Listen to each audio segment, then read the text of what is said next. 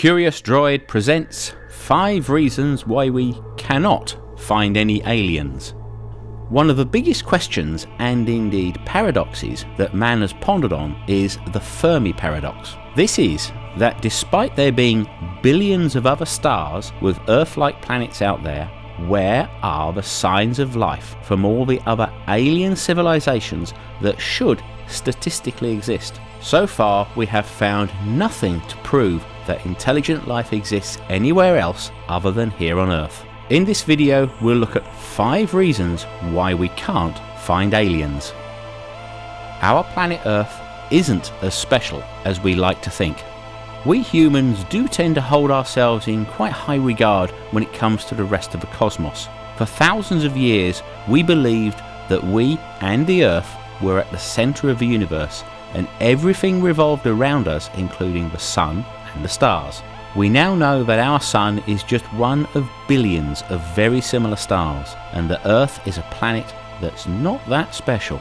We often think that aliens would want to come here to our home planet for our resources, the water, the minerals, possibly the life that exists here, and maybe to communicate with us humans. But if an alien race is capable of travelling and communicating across light years of space and would be thousands or millions of years ahead of us in their development, they will also have figured out long ago that all the elements that make up the Earth are readily available all across the galaxy. They will already have the advanced technology required to get around, so it would be highly unlikely that they would find anything here which they had not already got or know about, and our technology would look like the Stone Age in comparison to theirs. There are countless numbers of planets and moons, let alone the asteroids and comets out there, that have no life on them at all, so they could use them in whatever way they wanted without having to put up with or get rid of the indigenous population. Even if they have found a way to travel at light speed, it would still take over 26,000 years to get just from the centre of our galaxy to where we are here. So the odds are that it's just not worth the effort to come here for purely the resources or to talk to us. The advanced aliens have moved out of the universe. One reason why we have not seen any evidence of advanced civilizations is that they may have evolved out of this universe and into another, or into another dimension. According to the futurist John Smart's transcension hypothesis, intelligent alien life once existed in our universe, yet it became so advanced that it moved onto the subatomic scale, or inner space, rather than outer space. To the supporters of the transcension theory, intelligent life evolves in much the same way as our technology has evolved. That is, to constantly work towards a denser, more efficient use of space, time, energy and matter, or STEM compression as they call it. Just like computers have become more powerful and yet much smaller and more efficient. If you take this theory to its logical conclusion and we transfer ourselves to an electronic version, we would end up existing and operating at the nanoscale until we become so small that we create and exist in a black hole outside of space and time. To Smart and other believers in this theory, black holes are the ultimate destination. They allow for the ideal computing and learning, time travel, energy harvesting and more, because they offer infinite density of all these things, and they are outside of the laws of physics that we know of.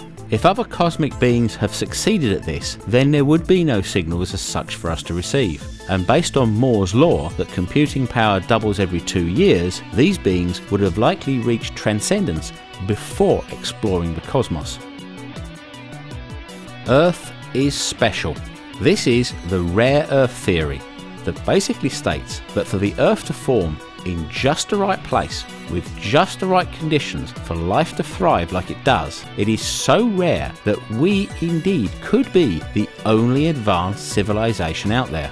Even if there are other advanced species, then they too would be in a similar situation to us, and as such would be so few and far between that contact between us and them would be highly improbable. One of the major factors that makes Earth so well suited for life is its long period of relatively stable climatic conditions for hundreds of millions of years. This is due to the Earth's unique orbit and position. If our precise distance from the Sun and the Moon were different, then the Earth would likely be too hot or too cold, have too little oxygen, and would be too unstable to support complex life beyond that of bacteria. Another factor is that our solar system has the gas giants of Saturn and in particular Jupiter, which act like giant magnets, attracting many of the larger asteroids away from Earth's orbit, as one hit from one of those could quite easily wipe out most of the life on our planet as we know it, as it did with dinosaurs.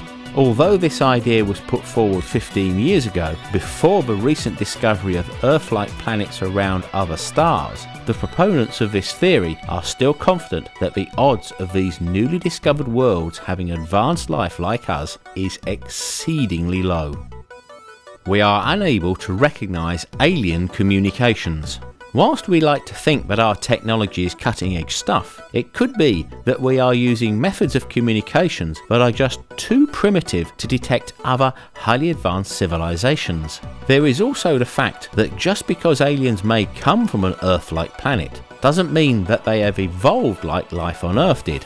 This could mean that even if we picked up a signal, we might not recognise it for what it actually is. Just think of the difference between us and bats, for example. Bats use sound to see where they are going. We use light. The same could also be for us and aliens that use totally different senses. We use a basic method of radio communication and expect others would do the same. But for communications across the vastness of space, this is a slow method if you want to have a chat without having to wait for potentially hundreds or thousands of years to get a reply just from our side of the galaxy.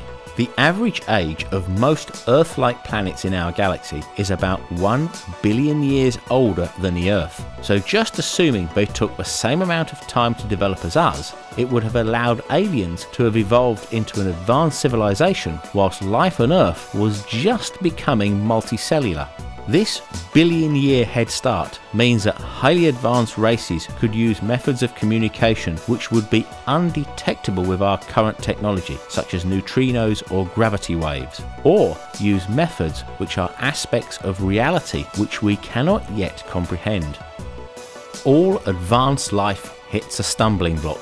According to the Great Filter Theory, alien life does exist, but there are so many hurdles in the way that they cannot advance to a stage to make the long-distance space travel or communications required to contact others. If we look at ourselves, we have spacecraft, satellites and radio, but it's still touch and go as to whether we can advance to a stage where we could embark onto interstellar travel without destroying ourselves or the planet in the process.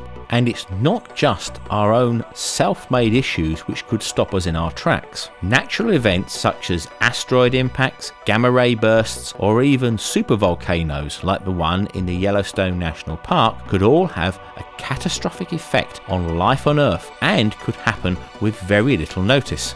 These things would affect all life in the universe and not just us, so maybe that no one else has made it and that's the reason why it is so quiet out there. You could think of it as a super strength version of Darwin's survival of the fittest. If any life can make it past all the problems of evolution and also dodging the bullets of self-destruction and natural catastrophes, it would have earned its place in the universe. Maybe, if no one else has yet done it, we could be the first ones to become the super intelligent beings that roams the galaxies.